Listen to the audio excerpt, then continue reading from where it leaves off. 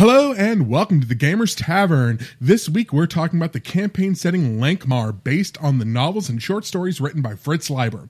Before we get into the show, and while I've got campaign settings on my mind, I want to remind everyone that the Accursed World of Morden Kickstarter is still going for just a little bit longer. You've got until January 26th to contribute to Ross's Kickstarter and help them knock out those last couple of stretch goals and bring more life to the dark world of Accursed.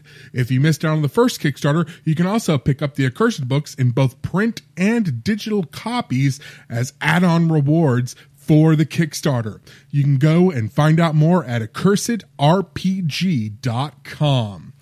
I also want to remind you that we have a Twitch channel. Every Monday, we play Borderlands 2 with in-character commentary with myself, Rots Watson, and Michael Sorbrook playing characters in the game. And every Friday, we've got Game Table Shadowrun Season 2 Plot Resistance run by Brandon Ginsimer. You can find the videos live and interact with us in the chat by going to twitch.tv/Gamers Tavern Show, or you can watch the archives at youtube.com/Meet in a Tavern. So keep a close eye out because we're going to have some big announcements coming soon as well. With that said, grab a drink from the bar and take a seat at the table in the corner as we're joined by Cubicle 7's T.S. Lukert to talk about Lankhmar, the City of Thieves.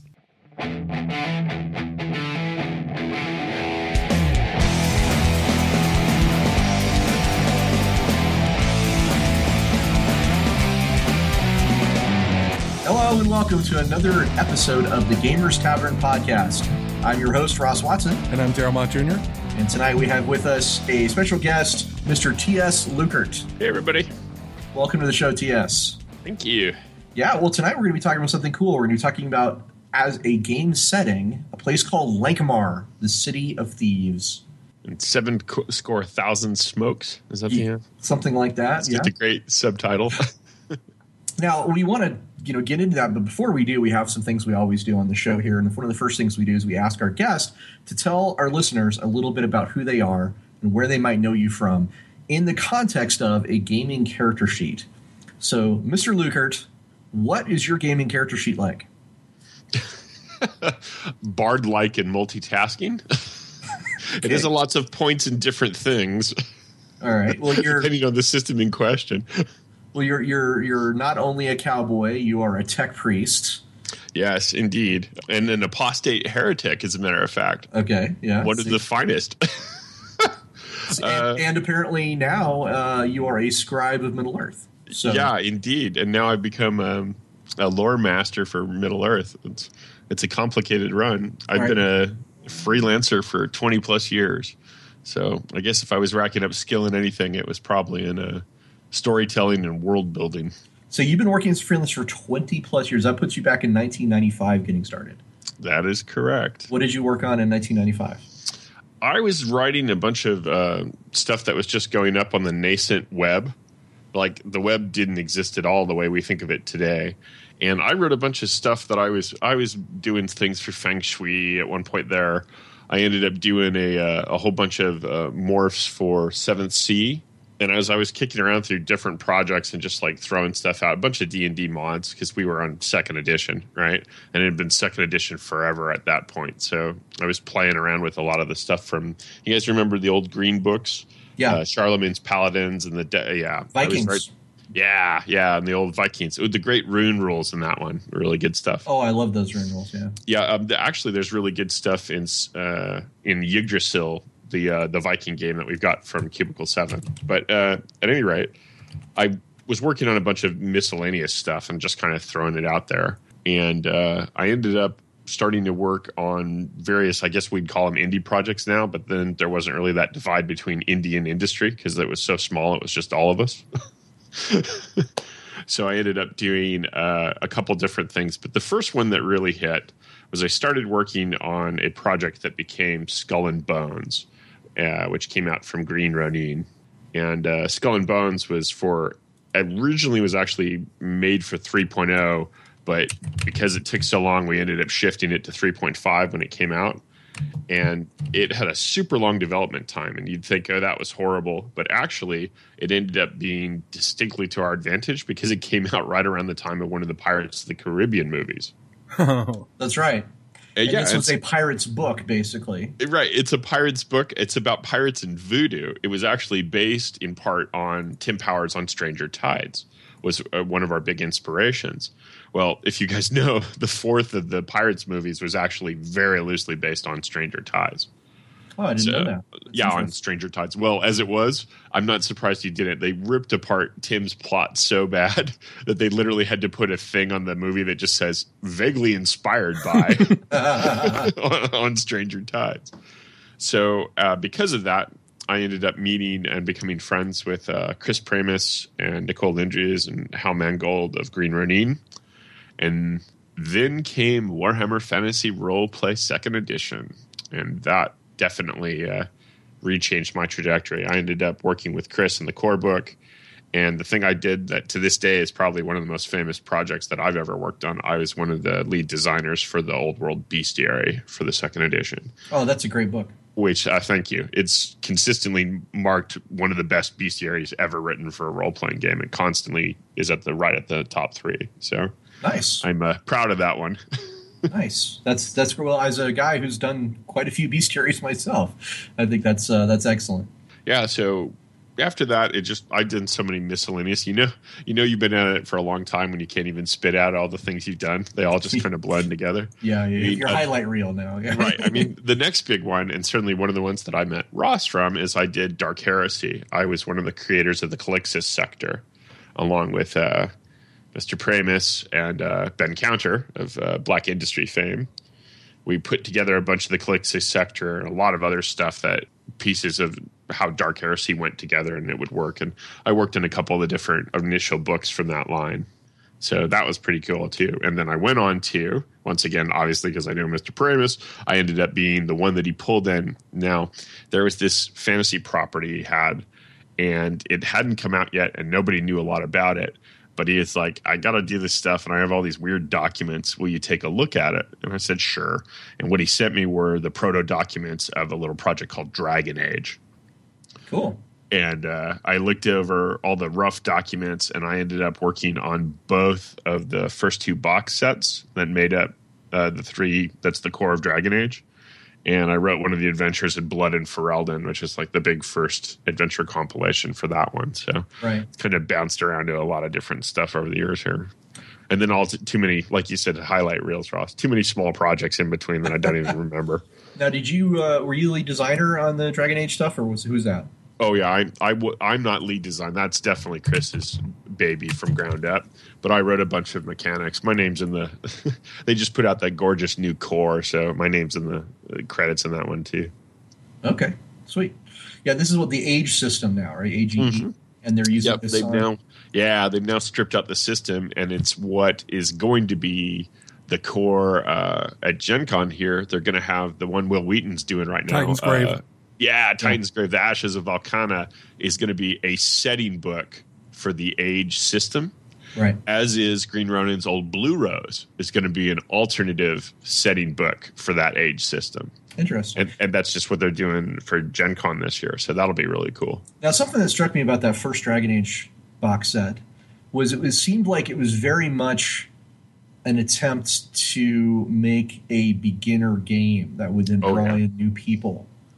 Yeah, it definitely was. And I'm really interested in that. At Cubicle 7, we actually have a new intro box set coming out at Gen Con. We're going to have the Lone Wolf adventure game, Joe Deaver's Lone Wolf. If you guys know, it was the most popular of the Choose Your Own Adventure stuff. Right.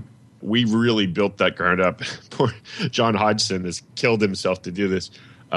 It's really cool. It's built from the ground up to be a group of 10 to 11-year-olds could be handed this box, and all the adult gamers could walk away, and the group should be able to figure out how to play it. Yeah. It literally has like video game style tutorials in it for people that are truly completely new to gaming. Because like all respect to Pathfinder, but have you two ever looked at the intro box from Pathfinder? I like it. I thought it was pretty good, actually. I think for trying to introduce new players to the 580-page tome that is Pathfinder Core Rulebooks, I think they did a good job on it. Exactly. But right now, the three of us are speaking from experience. Yes, they did a fantastic job of introducing a gamer to Pathfinder. I know what it looks like when you hand that box to young teenagers.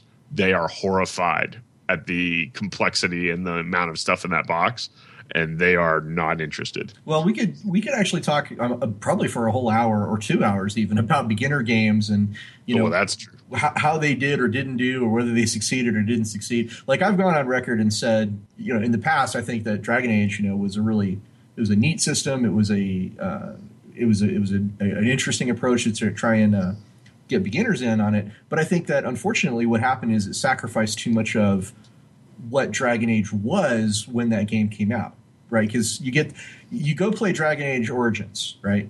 Mm-hmm. And then you pick up the first box set and you're like, cool, I want to play a Grey Warden. Oh wait, I can't do that. Yeah. Oh wait, I want to play a dwarf from Orzammar. I can't do that either. So there's just unfortunately, I think that's what happened with that first box set. Is it sacrificed a lot of the license to make itself a beginner. That's definitely approach. True. Though I would say if you're now a Dragon Age fan and you wanted to get in, you pick up the gorgeous new core book from those guys. Sure, no which doubt. I had nothing directly to do other than some of my works in it, and because that's now like boom, Dragon Age all the way, and it's the whole. It's not just Ferelden, it's all of that world. So, well, let's take a quick detour. I want to finish off your character sheet with the most recent events. You are now. What is your title at Cubicle 7? My nominal title is Retailer Support Manager / Designer. Okay. Which I've had weirder titles in Silicon Valley, but now Cubicle 7 is a company that is well known for doing games like The One Ring, and they are also the Doctor Who Space. The Laundry. Yeah. Yep, the Laundry. Actually, the thing that we coming out at Gen Con, we had one to show off at Origins, and I've never seen such lust in gamers' eyes. We have a line, the Cthulhu Britannica line, and it's all award-winning stuff set in and around England, written by natives. So Cthulhu Britannica Scotland won ENnie 2-3 years ago here. Like many of everything in that line is done really well. Well, we now have a super deluxe box set for 1920s London coming out. A Green and Unpleasant Land. Yeah, that one, A Green and Unpleasant Land. So the 1920s London box set is, when you guys see it, you're going to be amazed. When most gamers see it, they're just going to lose it. It's got 4 maps that we license from the London archives. They're period maps, and they're nice thick paper. There's 3 it's like an old school box set, guys. It's got 3 thick books, players, GM, and a adventure book. It's got handouts for the adventures in the adventure book. Sounds like a throwback to the Masks of Gnarly Arthotep type. Oh, yeah. Yeah, it is sweet. In fact, Mike Mason and a couple of a name you might recall there, and a couple of guys from that are very well regarded from the Cthulhu guys actually helped us write it, and the campaign that goes with it, The Curse of Nineveh. And what TS is referring to here, Mike Mason was one of the 3 original designers on Black Industries' Dark Heresy game. And Mike and I actually got a chance to sit down and talk a little bit there at Games Workshop in Nottingham. What's funny about all this is that there is a really strong Cthulhu connection to Dark Heresy and all the 40K role-playing games, really. Because if you look at guys like Mike Mason, who are just not only 40K guys, but they're also Cthulhu guys. John French and Alan Bly are both big Cthulhu guys as well as totally. 40K guys. So a lot of the original seminal guys, and I'm also a Cthulhu fan too, right? But probably not to the same level as you guys are. So there's actually a pretty strong connection between the Warhammer 40K role-playing games and Cthulhu in some ways, which is exciting. I like that. All right. Yeah. So let's wrap up your gaming character sheet with what is the most recent thing that we should be on the lookout for from you. Oh, that's it literally came out in print like a week and a half ago. Ruins of the North for the One Ring line. Nice. It's it's an adventure companion for the Rivendell source, which just took us the One Ring is set in Wilderland, and this actually just took us over the Misty Mountains back into Eriador, Anor of old, where the Dunedain still dwell in the shadows, Aragorn's people. Nice. So all the adventures in Ruins of the North, it's 6 adventures set in and around that, and I did 2 of them, including kind of the big wham bam final adventure called Shadows over Tir and Garthad. I mention this only because Shadows over Tir and Garthad sounds very Cthulhu-esque. It does. Even though that adventure really isn't. It does have a title like that. What era do the adventures take place in? The One Ring setting is nominally starts 5 years after Bilbo returned to the Shire. So there's a big, long period there where interesting stuff is mentioned, but not a lot of things that people know. So it makes it a fantastic place to set role-playing games. Well, I've worked on some Lord of the Rings stuff, not in the role-playing game side, but I did some stuff for the miniature game at Games Workshop, wrote some scenarios and whatnot. Oh, cool. And got to work recently on the trading card game from Fantasy Flight. Got to write some stuff for... It was kind of bizarre because you're going to like the forge where the guy made the rings, the elf guy. It's exciting. I don't remember the guy's name, unfortunately. But Celebrimbor. Yes, Celebrimbor. That's right. Celebrimbor and his forge was what I was writing about, which is kind of interesting stuff. That's cool. I know a lot of One Ring players have told us that they use the beautiful illustrations that Fantasy Flight has in a lot of those pictures. Yeah. They'll pull those pictures and use them like, hey, you meet this thing. You know? They'll hold up the picture and show them. All right, well, let's talk about the next thing, which is what we've been playing lately. I'm going to start with Daryl. Daryl, what have you been playing lately? It's my first time playing this very interesting game that many of our audience will probably know. It's not really a game per se. It is Steam is having their summer sale, and I only have so much money in my bank account. You poor man. Between that and the Humble Bundles that have come out this week, I think I have bought 40 games in the last week. But a lot of them were like, pay $5 and you get like this game and 8 sequels and spin-offs and add-ons and DLC. So I'm getting a lot of good value for it. I think I've only spent like $70 total on it all. So nice. And getting 30, 40 really good games like all the Hitman, the Left 4 Dead. I don't know if any of you guys have heard of this game called Darksiders 2. I managed to pick that one up. So I've just got like it went from 29 to 75 games on my Steam. Jesus. And there's still a week left in the damn sale. So you want to now, in the game industry that you can throw a stone and only go so far and hit people we know, right? Yeah. One of the writers on Darksiders 2 is Jason L. Blair. Mm-hmm. And do you know who the other writer on Darksiders 2 is? Oh, who? Ross Watson. Yeah. I didn't realize that, yep. Ross. Awesome. Yeah, that's why I was saying it that way. Yeah. So tell us about Mr. Blair, though. Let's let TS finish his thought. Okay. Tell us about Mr. Blair. Jason, he's the responsible for Little Fears, among many other really cool things. And Jason these days works for Volition, and he was one of the lead writers for Saints Row 4, which, if you guys never played it, is absolutely hysterical. The Volition makes good games. Absolutely. Yeah, for sure. So, yeah, he's an old tabletopper, too. There's just a lot of us around. Oh, man. Every time I slip into odd places. Oh, yeah. Yeah, you'd be surprised. You really would.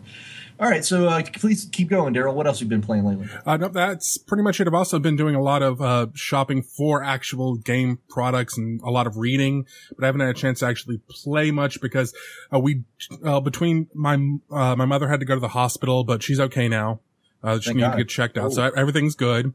But we also sold our old house, so we're packing up stuff. So I'm finding a lot of old games too, and I have been looking for 20 years for my copies of Atmosphere and Battle Masters, and apparently they were hiding in the attic.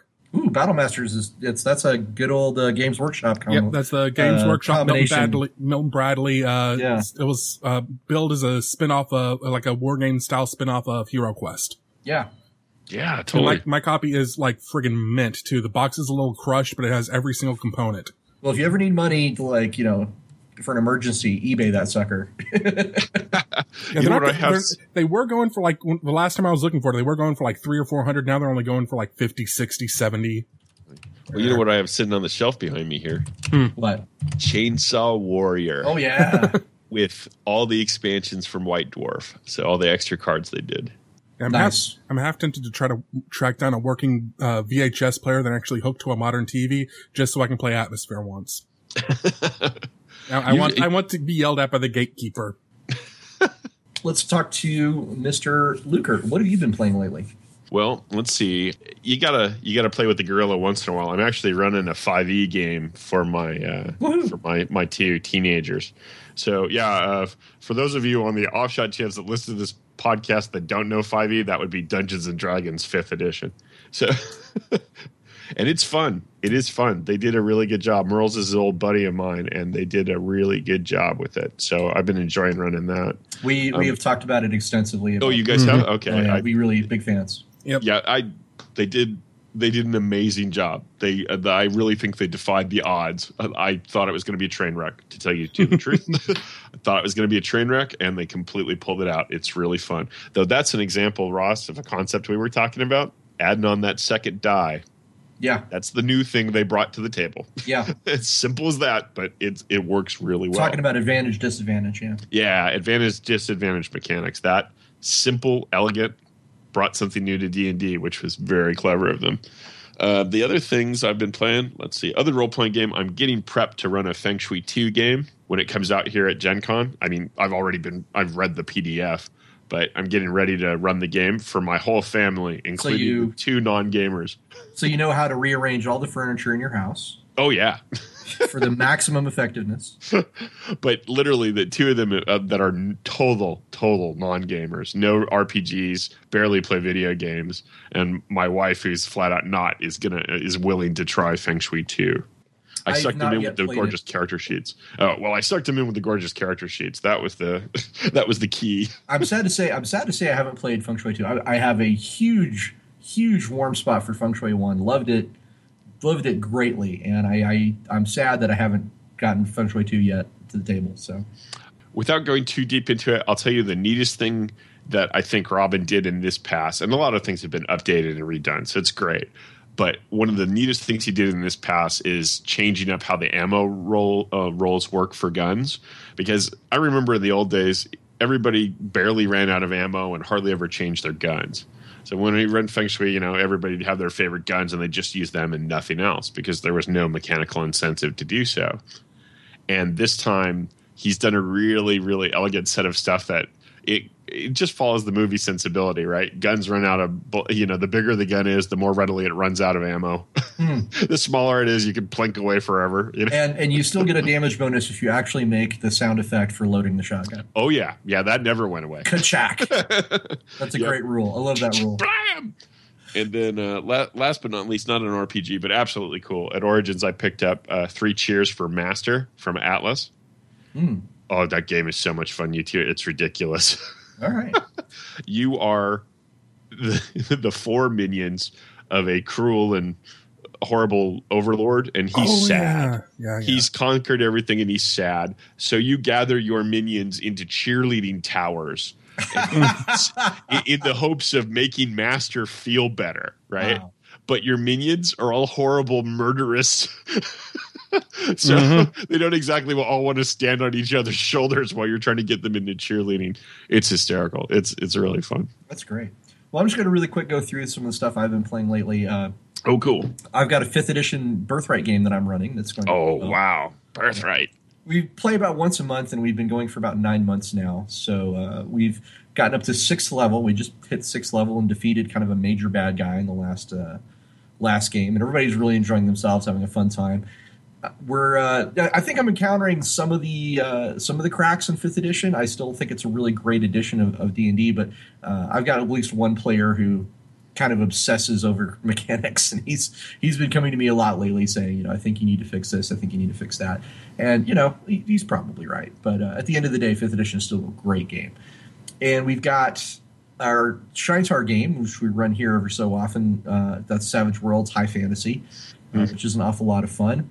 But unfortunately, I haven't been able to do an awful lot more tabletop gaming because I've been really, really busy. I've been working on a lot of things. But I have had a chance to continue playing Valkyria Chronicles, I should say, on Steam. Yep. And I just recently started Grand Theft Auto 5. That's GTA. Yeah, it's a fun game. I'm enjoying that greatly. So that's what I've been playing lately. Let's talk about the next thing is we do a thing called Tavern Tales. And in Tavern Tales, we ask our guests to give us a story of one memorable die roll. So, T.S. Lukert, can you tell us about a memorable die roll? I had my most beloved character for Feng Shui was called Six Axes. And in the game, they said he was the perfect green monk. Now, if you guys remember the green monks, they were basically a group of the Shaolin guiding hand guys that resisted all damage, all outside forces. And he became a dragon in part because he eventually resisted the indoctrinations of Quan Lo and the guiding hand. So truly the perfect green monk. He even resisted the things he wasn't supposed to resist. So this character had this ongoing thing with a set of duct-taped boots that had literally walked through hell. At one point, the underworld couldn't even keep him down. And we had this one character, this big bad guy that we met time and time and time again, Axehead Morin. And at the key moment, if you guys know the Feng Shui mechanics, if you roll 2 6s at once, it's a positive and a negative die. And if you roll 2 6s, then weird things happen when you find out after the first 6 roll. You roll them both again to see what happens. Right. So it's a roll that could go either way. It's going to be awesome, but it's going to either be awesome good or awesome bad. Yeah, things are going to go horribly, spectacularly wrong, or horrible, or the other way around. And just in case it went really bad, I also added in a fortune die, which is an extra d6 that in theory doesn't explode. So I rolled 3d6 on the first shot and my descriptor stunt was like, I leap across the room and kick him in the face. Like when he was in the midst of trying to get out of his exposition. It's like I'd leap across the room and kick him in the face. So I rolled 3 6s. I rolled again 2 6s on the devil's eye. And then I rolled again with a positive 5 and a negative 1. Oh, wow. So it's literally one of the highest I could have possibly rolled after 2 double 6s. And everybody at the table just like burst into cheers. And the GM was just like, you leap across the room and shatter all of his teeth, and your boot gets stuck in the back of his head. You're hanging from his mouth. Wow. he was a titan. He was an ogre, Wow. Like, literally hanging from this guy's mouth. But he's just like, he's floored. You literally floored him in a single hit. See, in Feng Shui, the bad guy is serious business because he has a name. Exactly. The second he has a name, you're like, uh-oh. Yeah, I could describe the most awesome-looking dude, but as long as he doesn't have a name. He's just a cool-looking mook. He's just a cool-looking mook. All right. Well, let's jump into our main topic tonight, which is Lankhmar. And we're talking about it as a setting, not necessarily – this is like a book club, right? Oh, yeah. So we're going to talk about it primarily with its relation to gaming and game settings. But let's start with the very, very basics. And I'm going to ask Daryl. Daryl, what is Lankhmar at its most basic level? At its most basic, it's a setting based on the novels of Fritz Leiber. Did I get that right? Fritz Leiber. Fritz Leiber. And it is pretty. I don't want to say the comparison that's always come to me has been Thieves World, but it's not quite that. It's a little bit more heroic than that. It's not quite as dark and gritty, but it's a lot more realistic in its depiction of a fantasy world. And I may be completely off on this, so please correct me if I'm wrong. This is just my impression of it. No, Fritz Leiber wrote a bunch of stories about these two guys named Fafford and the Grey Mouser. And these two protagonists they adventured in a world that was called Nawan. The novels and stories about these guys came to be called the Lankhmar stories because most of them are set in a particular city called the City of Lankhmar. Now, the tone and the feel of these stories, this is where we get the term sword and sorcery, comes from the Fafford and the Grey Mouser novels. So it is, roguish adventure. It is, guys that spend time drinking, feasting, wenching, brawling, stealing, gambling, and they're seldom fussy about who hires them. Right? They are heroes, right? They are humane and they do relish true adventure, but they are not particularly epic heroes. They're not Aragorn or Gandalf, right? They're Han Solo. Yeah, well, Kinda. probably. Yeah, they're kind of like that, yeah. So Fafford is a barbarian, and the Grey Mouser is a thief and sorcerer. And these two guys basically team up to steal things, get rich, party like rock stars, and then do it all over again. Yeah, if I was to the clearest cut that I usually make with it, because especially when we try to compare things to it, it's the original. We actually should be comparing things to it, not trying to say what it's like, right? Mm-hmm. When you're trying to explain, it's like, it's what these things came from. And to put this in perspective, these books were written and Lieber started writing these in the 30s. So 1939. Yeah. Though the publication dates were actually quite a bit later than when he started writing them. Yeah, the earliest one I can find is Jewels in the Forest is the 1939. So. Yeah, they say a number of the things that he worked on over the years, some of them he tabled and got back to later on several occasions. Yeah. Right. A lot of them kind of, and there was long periods of time too between the early stuff that was like the 30s, and he was doing stuff all the way into he recompiled everything to the books that most folks would know now, like in the later 60s. Right. There's just this huge long series of time as he thought about different stories with these two. If we think of D&D as being directly the child of the Lord of the Rings, Warhammer Fantasy Roleplay is the child of Fafford and the Grey Mouser. Yeah. Well, and so this is where we get Lankhmar as a setting, is because most of their adventures, not all, but most of their adventures of Fafford and the Grey Mouser take place in this vast city called Lankhmar. And it's a decadent Byzantine city full of all kinds of plots and schemes. And it's ruled by overlords who are very self-centered or weak or distracted by their own little crazy plots and things like that. So it's a very good setting for roguish adventure. It wouldn't be right for Gandalf and Aragorn, but it would be totally a place where Conan could feel at home. Oh, absolutely. So just so we're clear on the tone and feel of Lankhmar. Now, as a game setting, of course, Lankhmar has evolved over the years through a number of different ways. Daryl, why don't you tell us about a few of the ways that Lankhmar has been a game setting? Well, it started off actually before I think even the novels were written, according to something I read on Wikipedia. And as we all know, everything on the internet's true. So grain of salt here. But apparently, Lieber and his college friend Harry Otto Fisher created a war game setting in Lankhmar in 1937.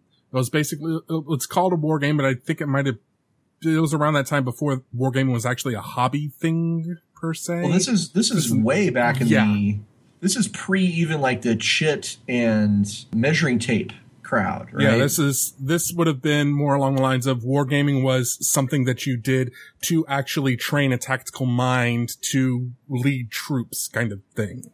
It would have evolved out of that, the actual games that they played in preparatory schools and military schools. Well, it all evolved out of a thing, in a way, the recreational version evolved out of H.G. Wells' Little Wars, which was a series of rules for playing, war games as a hobby or pastime.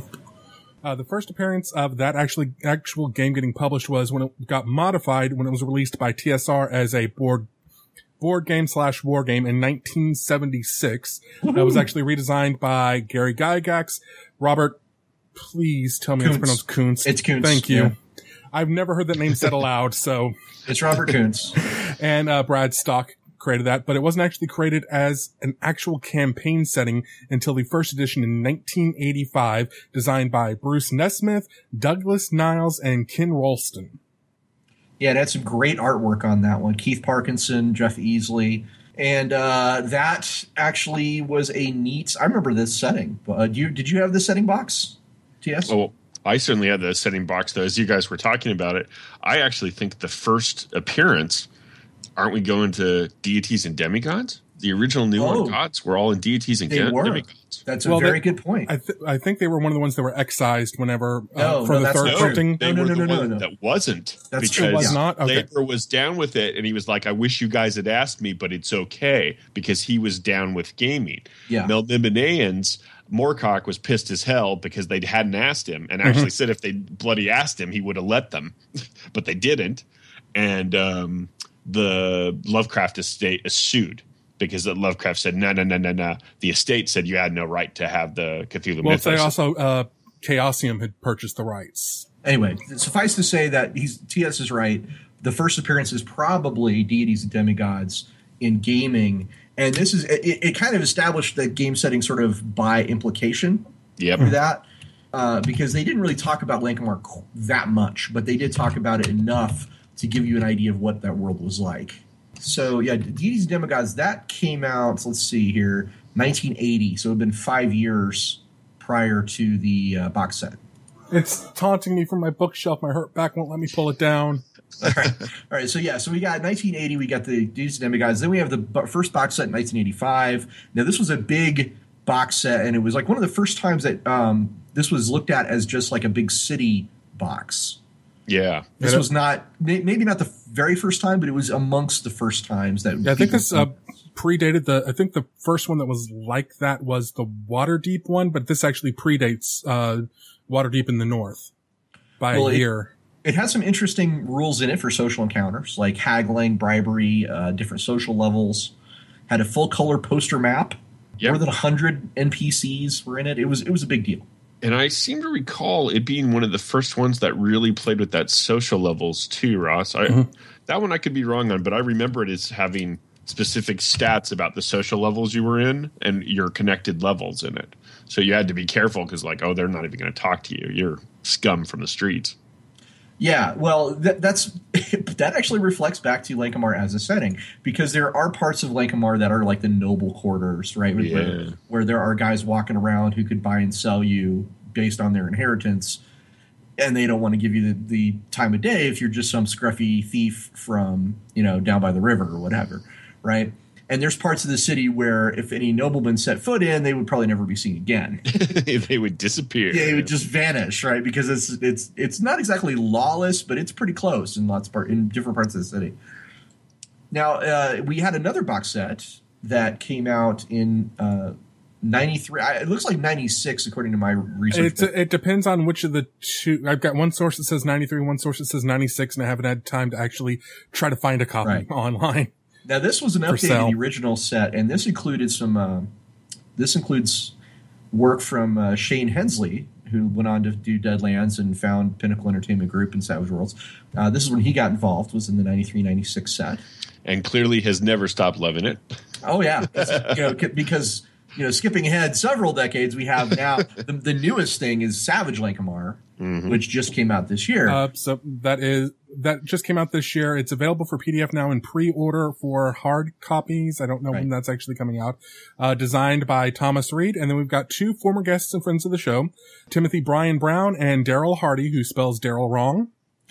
And there's this other guy. I'm not sure the pronunciation. This is Watson. Whitson. Yes, Ross worked on it. I also worked on it. I got to write nice. The official Savage World stats for Faffer and the Grey Mouser, which sweet. Yeah, and I did did all the NPCs and basically Jules in the Forest as an adventure, things like that. It was really cool. So yeah, we skipped a couple of things though. We skipped Mongoose did a RuneQuest version. Oh, that was well skipped. In 2006. Apparently, now, I honestly don't know much. This is the one I know the least about. I've never seen it on anyone's shelf. I've never seen it in any game stores. I couldn't tell you anything about it besides the fact that it was published through Mongoose and it was a RuneQuest version. Can anybody help me out here? I would suggest that you haven't seen it because the art was hideous. Well, don't sugarcoat it. Tell us how you really feel. Seriously, I am not by any stretch of the imagination out on a limb on this one. It is really not very good. Yeah, I'm looking at the covers on Amazon right now. It's a RuneQuest : Lankhmar, and the cover it's not absolutely horrible. It's just it looks like they could have put a little more effort into the cover image. Well, let's put it this way: we've all seen covers that we can talk about on the show that are disappointing in different ways. Oh, that's true. Let's talk about there's an Exalted product that is basically camel toe all day, right? There's also the cover of Rift's Black Market, which is all done in Poser 3D art. That's true. Yeah. I guess I would only suggest, and I don't want to pile on them too much other than there is a definite difference between a cover in poor taste and a cover that's just not very well done. Okay, that's a good point because the artwork on The artwork on the Exalted one is actually great artwork. It's just it's just Campbell Town. It's just what it depicts. Yeah. So, and to be fair, on this show we don't hate anything. It's all disappointment. If we're disappointed in something, well, say that. It looks like I was going to stab at it because the inside is not bad, but I believe that's why you don't see it on the shelves, because I have read that and it's not bad, but they used some of their updated Runequest system for it, and it was not the worst interpretation of Lankhmar, I think. Well, there's a review on Amazon that says other than the art A+. So there's that. The writing was not bad. It was an interpretation through the Runequest system, right? Their kind of slightly modified Runequest system. So if that's your thing, it certainly depicted the kind of bloodier end of Lankhmar. Well, all right. So just to be clear, we've talked about a bunch of different. We've actually talked about it through 3 different game systems. Yeah. We've talked about it from 1985 to 2015, so 30 years. This setting has been in print at various times as a game setting you can play in. I guess the next question I'm going to ask, and this I'm going to direct directly to TS, because one of the reasons we brought you on the show to be a guest about Lankhmar is because you're very knowledgeable about Lankhmar. Isn't that right? Oh, it is. Spent a lot of time there. Well, tell us what that means. Well, Lankhmar, it was funny when you guys were talking about, well, what would you say about Lankhmar? It's really urbane is the word you hear when you talk about Fritz Leiber a lot, urbane and cynical, right? And these days, cynicism is not in short supply. But, when he was first writing some of that, cynicism was actually out of favor. Having heroes that weren't anything of the kind was kind of unusual, right? You had guys that run around and did their thing, but he really, he embraced these guys were out to drink and make money and do their thing. And when it became a game setting, we have this long legacy in our role-playing games with, are you murder hobos, right? Yeah. Is that what you do? Yeah. And the thing is, if you read the original stuff, that isn't what Fafhrd and the Grey Mouser were. They saved people occasionally. They did the right thing occasionally. They weren't bad guys. They just weren't great guys either. Well, the way I look at it, and you can correct me if I'm wrong on this, TS, but the way I look at Lankhmar, and the thing I love about Lankhmar as a setting, to me, it's the Grand Theft Auto of gaming settings. It's the setting where if you want to go beat up a pimp, you can go beat up a pimp. If you want to steal something because you feel like stealing something, that's perfectly in keeping with the tone. You murder some guy that looked at you funny across the bar, so be it. It's got that, and it also has that that sense of adventure that, like, I've found a map, right? And this map might actually lead us something. I've heard rumors of this dark cabal that goes on, but apparently they use gold swords when they do their sacrifices. So if we get in early, we can steal the swords and save the sacrifice, if she's worth saving, I mean. Yeah, exactly. The sacrifice is the second issue. We just want to get the play. So is there a reward for bringing you back? That's a question that is perfectly in keeping with Fafhrd and the Grey Mouser. Would they leave her there to be sacrificed? No. They would absolutely take her. But they would look into that whole reward thing for sure. Oh, yeah. Yeah. Is she and if she came from a poor family, she'd show up. They wouldn't have molested her or done anything. They're above that sort of thing. She would have showed up unharmed. But if she was a noble, well, there's a little bit more money to get out of that. So. Well, let's just say that there's some moments in the books where the characters of Fafhrd and the Grey Mouser can act a little. They act unheroic to the point where I feel a little creeped out. Let's put it that way. Well, I wouldn't put past the Grey Mouser, for example, to return the sacrifice, completely untouched. Let's just put it that way. But that's because those books are written in a. Let's suffice to say, I'm judging these books with a particular mindset. So. I know heroes, I know whereof you speak, and I will just observe something that a lot of people don't know. One of the most dodgy stories, in that it definitely implies that maybe Mouser is engaging in rape. Yes, it's not actually written by Fritz. That was actually written by Harry Fisher. And because he was his friend and whatnot, he included that into the overall story. But later on, Fritz said that was not what he would have done on his own later on. Well, okay, so there you go. because there's one famously, we won't go further than that, Ross, but there is one famously like, whoa, because if you like a Grey Master, you're like, this is kind of out of character. What's going on? Yeah, let's just say euphemistically he seduces her in a questionable manner and move on. Right. And the thing is, I'd always loved those books, and I too, that stuck out so glaringly for me. Yeah. I was like, what the? And then when I found out later on Fritz didn't write that, I was like, Okay, so in the stories written by Lieber, then we can say that for sure that is something. Yeah. Okay. And it really, but you're right, that comes out for sure. And especially if you're like, have read them all, there's one or two glaring things that you're like, whoa, what about that? Well, guess what? That was because it wasn't Fritz. Okay. So at any rate, they're definitely, I wouldn't call them saints by any stretch of the imagination. No. And stories set in Lankhmar definitely take that into account. You're dealing with a city where I'll chew you up and spit you out if you're not hard too. Well, let me ask you this question. What would you say makes Lankhmar unique as a game setting versus, say, Waterdeep or Freeport? First off, especially in fantasy worlds, Lankhmar only pays lip service to gods. It doesn't give them any respect whatsoever. Wait, what about the gods of Lankhmar? Exactly. The gods of Lankhmar are not the same as the gods worshipped in Lankhmar, are they?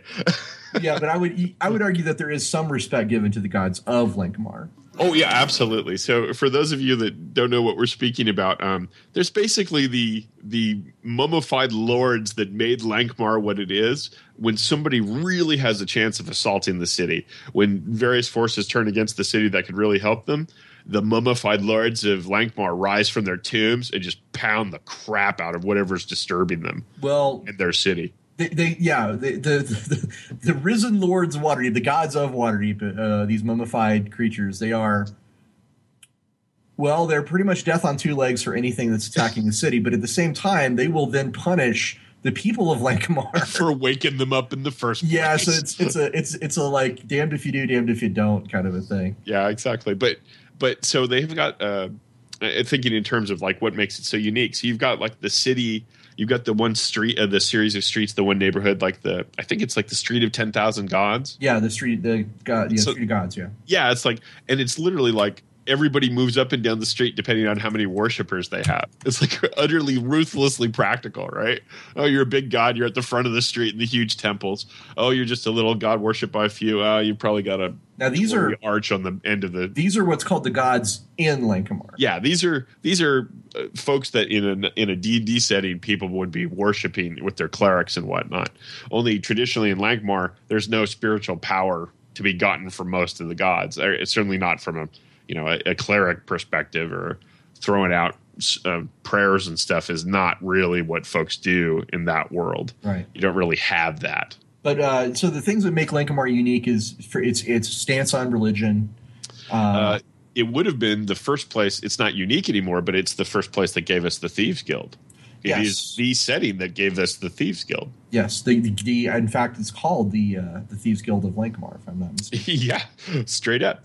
But also, people are always talking about the Thieves Guild, but they kind of skip over the fact that the Thieves Guild specifically had contracts with the Slayers Brotherhood. Oh, yeah. So not only did we get a Thieves Guild, we got a cult of assassins. Yeah. And they have a pretty interesting way of like taking people out, too, that they don't like. They have assassins that will copy everything about you to the point where they will become your basically impersonator in order to take you down, because then they will know how you think. Yep. I like that. I thought that was neat. almost. Yeah. And the way it's described, they become almost like doppelgangers. Yeah. The way it described them in a couple of the stories where they're referenced, it's like that. Yeah. They have the interesting set too that I think we've seen. I'm not certain if Lankhmar, if Fritz was the first, but I do know that if they take a contract, he was one of the first that if they take a contract and fail, you're out. They have their own sense of honor, and the Slayers Brotherhood, if you take out the assassin that came after you, right. That's that.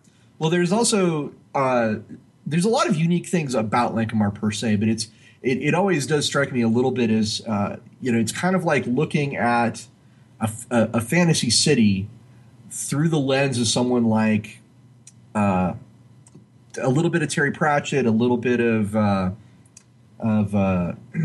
the guy who made Brazil and Time Bandits. Oh yeah, Terry Gilliam. Terry Gilliam, Yeah, for sure. A little bit through that lens, because like most of like the general of the armies is this senile, doddering old coot, and the overlord of the city is either a witless fool or a guy who pets kittens all day and does nothing else, or like some kind of grasping, hugely ambitious politician. These people are larger than life, and they're done so in ways that are both virtuous and sinful, right? I mean, it's interesting.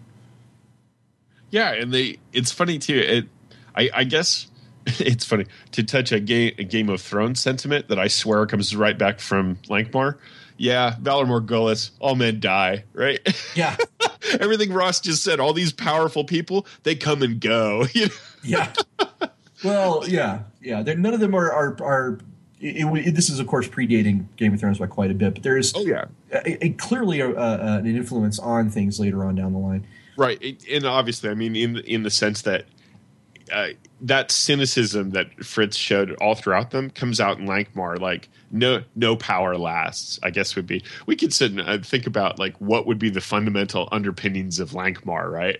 There's no power great enough to last, save the gods in Lankhmar. Well, death. Oh, yes, but even death fails, right? Yeah, death does. Even death is not infallible. That's true. Like, and death is personified. He has like a anthropomorphic, kind of like Terry Pratchett does. He is like an actual dude you can go meet and like take things from and cut deals with. Yeah, absolutely. Yeah, it's funny. You just reminded me, Ross, of one of the great other things in Lankhmar, that ongoing thing that he talks about, that the gods of chance are perhaps greater than the gods of destiny. Oh yes, they they wager on things. The gods will just look down randomly at Lankhmar and be like, that guy. Yeah, let's see what happens with him.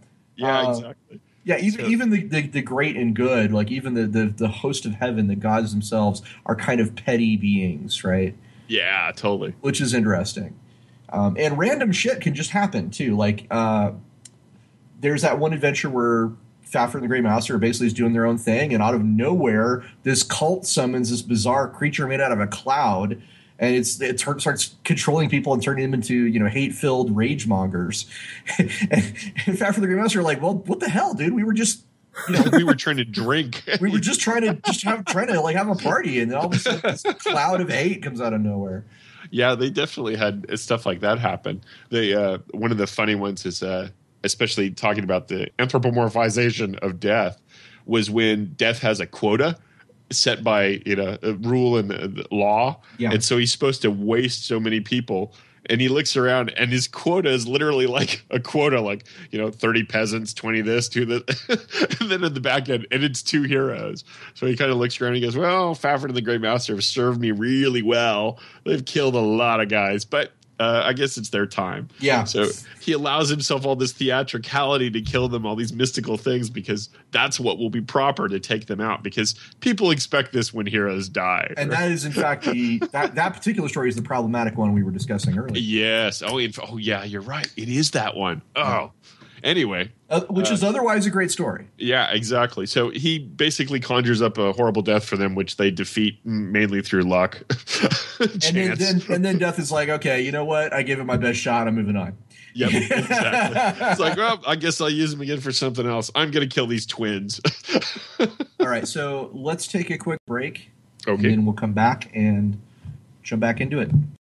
So, if we started piquing your interest about Lankhmar and the adventures of Fafhrd and the Grey Mouser, well, the easiest way to catch up on them is with Audible. Sign up now at audibletrial.com/Gamers Tavern, and we'll give you a free trial of everything Audible has to offer, including a free book. Start with Swords and Deviltry, the first collection of the Lankhmar stories, or go with something completely different. It's up to you to pick your favorite of the over 180,000 different books to get for free. So sign up for your free trial at audibletrial.com/Gamers Tavern. And we're back with the new episode of the Gamers Tavern podcast, speaking to T.S. Lukert about Lankhmar. And we just got done sort of giving you some feedback on the things that make the setting unique. Although I think we missed one, and I want to bring this up to TS because this is one of my absolute favorite things about Lankhmar. TS, can you tell us about Lankhmar Below? The first Undercity, the first Undercity of fantasy. Yeah.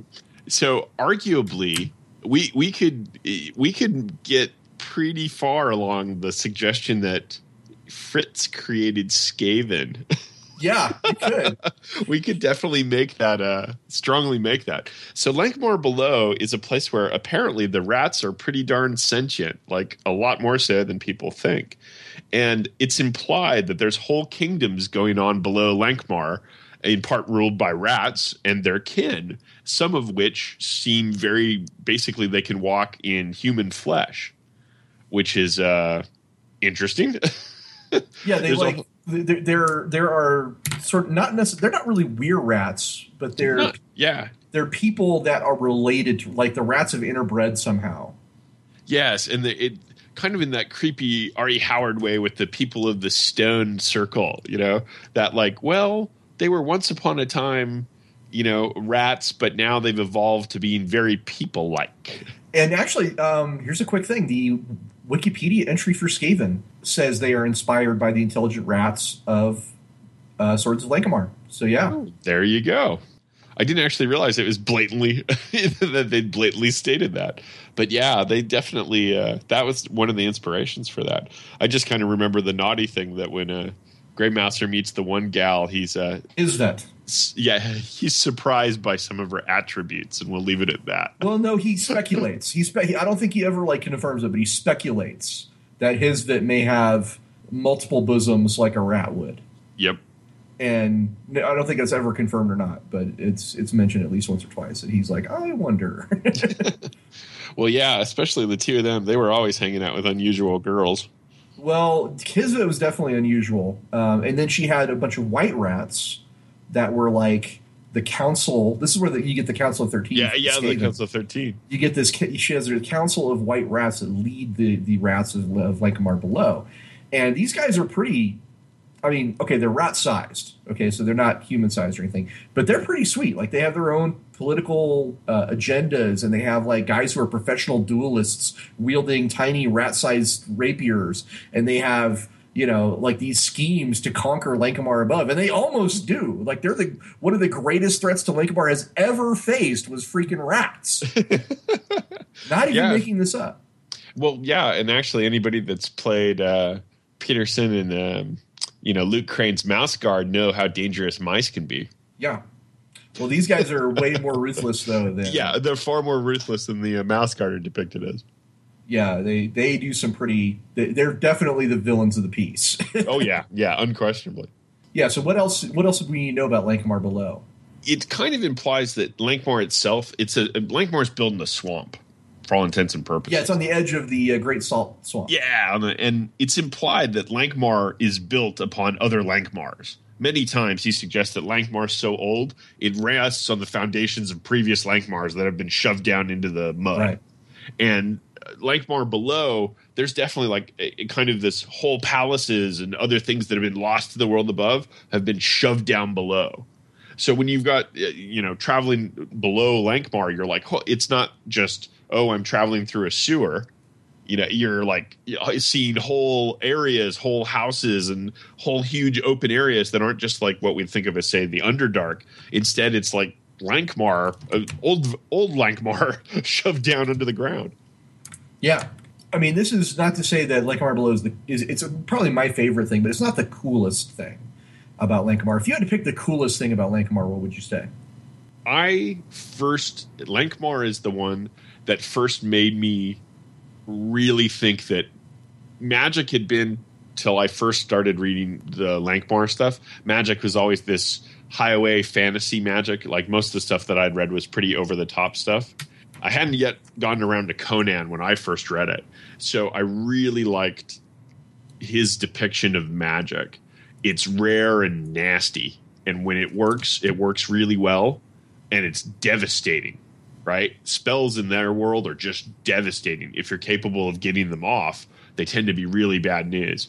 We know that Grey Mouser dabbles in magic. And black sorcery specifically. Yeah, exactly. It kind of really gets his hands burned and goes, whoa, this is dangerous stuff. And he mostly leaves it alone. And it's really one of those, like, it depicts magic as being very, very dangerous, which I realize now that might seem like, oh, that's old hat. But to me, it was the first thing that magic was really ruthlessly dangerous. And I like that about a Lankhmar a lot, that it was not something to be taken lightly. I like the fact that almost everything is stratified. It lets you be a rebel. Like the fact that Fafhrd and the Grey Mouse are not in the Thieves Guild. When they go out of their way to have this super intricate Thieves Guild, and then you have these two guys that right off the bat are such badasses, like, screw the Thieves Guild. Yeah. Well, they make a point of going against the strictures and the policies of the Thieves Guild. Absolutely.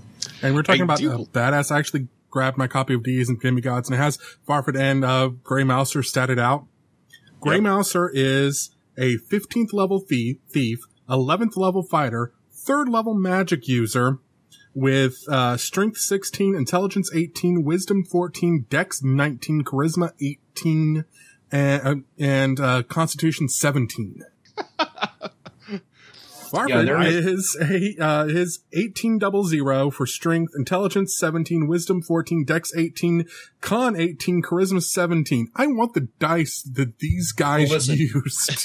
There's basically 3 eras of these two guys, okay? Yeah. There's the initial, they're callow youths just starting their careers era, okay? And at their beginning, they're still pretty sweet. They're still pretty skilled dudes, right? But they're not ridiculously amazing. And then there's the peak of their career. And the stats you're seeing there are kind of the peak of their career where they take on like most of the city's bravos who basically everybody that they owed money to got together and hired like a shitload of mercenaries trying to kill them, and it didn't work. 5th level bard. So at the height of their career, these two guys are absolutely legendary heroes. They can just they take on these crazy iron animated statues from another dimension and take them out, right? Yeah, I forget I don't know if you remember which story it is. Do you, Ross? When it literally the opening paragraph is the two of them left Lankhmar not looking back and wandered the world for 5 years. Like, yeah, literally they just go out and become total badass legends. They're so pissed. True. Like, and then there's the third era, which is their kind of the retirement era, where they are still really good at what they do, but they have slowed down. They have entered middle age, or and they've also settled down. They've both found a woman that completes them, and they've both, after years of playing around with all kinds of different philandering. Girls, philandering and doing whatever, the two of them have both met somebody they've fallen in love with, and they're settling down and looking to, So there's definitely 3 different eras for their lives. So those stats are, just to be clear, those stats are kind of showing them at their height. And just to put it in perspective, here's here's Death's level: 30th level cleric, 30th level fighter, 30th level magic user, 30th level illusionist, 15th level assassin, and 23rd level bard. Dude, he's death. Why isn't he a higher level assassin? That's it. Seriously. He is a greater god. Move infinite. It's so funny. When we do that these days, you guys know what we do. We go, he's death. There'd be no stats. He's death. Yeah, because the adage is if you give it stats, that means they'll kill it. Yeah. He lives in a huge fort in the heart of Shadowland. What's he doing on BBS? And you can get to you can actually ride to the Shadowland. It's not. It is kind of a separate dimension, but it's also kind of not. Yeah, but I will say this: the art in the Deities and Demigods is actually pretty cool. It's Jeff D. Yeah. And Diesel of Force and Yarolotus and all those guys. It goes into some detail. They actually show detail of Grey Mouser's rapier in there. So if you get a chance to get a copy of that, track it down. I think it's Paul Jackways was also working on that back in the day. And you just made an interesting point, you two, or you reminded me of another point that's kind of fun about Lankhmar. As much as I love magic items, as much as the next guy, Ross, it's kind of cool that he never really went in for magic swords or anything. That the two of them constantly lose their stuff and just keep renaming their swords the same thing. Yeah. Mostly Shockwave. was the one. Yeah, let's see. Mouser carries Scalpel Cat's Claw. and Cat's Claw. Yeah, his listed in rapier is Scalpel and his dirk is Cat's Claw. And then I think it's Grey Wand. Yep. Yes. Is Fafford's. Grey Wand is his sword. And then Heartseeker is the dark. Yeah, that's right. Right, is his dirk. And they make it explicitly clear they just keep renaming their weapons the same thing. They've lost their swords or had them ripped off many times. Now, they encounter magic items, and they do occasionally use them during the course of their adventures, to do various things. But yeah, they don't rely on them like a D&D adventurer would. Really quick, I just want to say let's go beyond the boundaries of the city, and let's talk about Nawan itself. Now, Nawan is the world that surrounds Lankhmar. Now, Daryl, do you know anything? How much do you know about Lankhmar and Nawan? The only thing I know about Nawan is that it's no win backwards. Okay. When. It's apparently alluding to Erewhon, which is Nowhere Backwards, which was a different novel series by the world from Samuel Butcher from 1872. Never. Butler. Samuel Butler. Sorry. I'm looking right at it and I'm reading it wrong. It's basically a satire of Victorian society. Daryl, if you ever hire a guy to come to your house and, help clean things up and keep it tidy, you don't want a butcher. Just saying. Well, B-U-T, and it's an author. It just fills into my head, butcher. So. Wow, that would really change the movie Clue, wouldn't it? It's sending it in a whole different direction. I'm the butcher. I like to keep the kitchen tidy. Yeah, no way, dude. I am leaving the house now. All right, but seriously, like beyond the city walls of Lankhmar, you have the world of Nawan. TS, why don't you pick some of the highlights of the world of Nawan? Let's talk about it. Well, for sure. The first thing, though, is the principle by which he built it, which is actually something that was covered a lot in some of the what's the indie thing? Ron's laughing at me. Ron's game. On Mighty Thieves? Oh no, he's got the one is about swords and demons, or heck, I can't remember. Which Ron are we talking about? Ron Edwards. He's got the book that he wrote that Sorcerer was about Zoe? No, he did the series of the sword and sorcerer stuff that he did, and he did one that basically talks about the accretion method that Labor used. So, sorry, not to lose everybody. The point is, Fritz started with Lankhmar, and it was the center of all things. And he didn't need to create anything else until the boys went out adventuring into other places. So he set Lankhmar at the center of his world, the greatest and most noble city, right? And then he slowly built outwards from there. When Fafford and then Grey Mouser had to go someplace, well, then he'd just create the place and then write down what he created as they slowly expanded out, right? It's in many ways what I think China Mieville did with his Boslag series. If you two have ever read Perdido Street Station. Yes. Right. It's very much that same, like the greatest city of the world at all things that happen are at New Crobazon, and everything else builds out from there. Right. I think Fritz really did that with Lankhmar. So we start with this amazing city, and then he just added on cool stuff as he thought of it.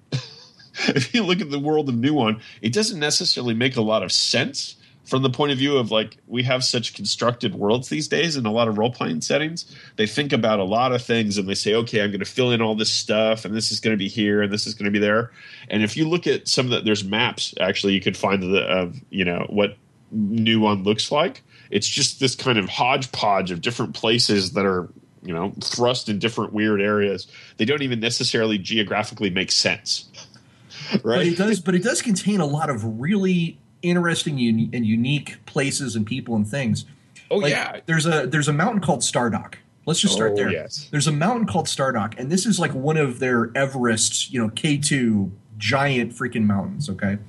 Yep. And their legends are that on top of Stardock there is this wondrous place, and it turns out to be true. When the two guys, when Fafford and the Grey Master go there, they encounter this kingdom basically of people who are completely invisible, who ride, get this, they ride invisible manta rays that also fly through the air.